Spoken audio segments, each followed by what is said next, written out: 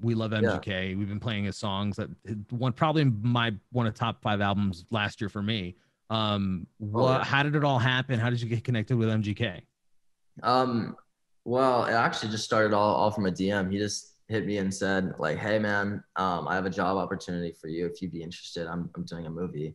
And I was just like, "All right, what the hell's going on? Like, let me get this guy's number." And so I just gave him my number. He called me, and it's actually a funny story. I usually when I get like random numbers before I save them, like I'll just hand the phone to my friend and say, here, like you can answer this.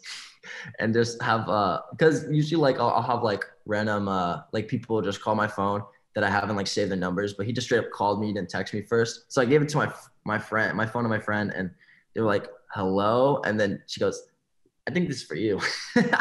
And it was Kels on the phone. I was like, hello, what's up? Because I didn't know he was calling, and he just talked to me about the whole thing, and I was just like, yeah, that sounds pretty sick. Like let me get some acting classes.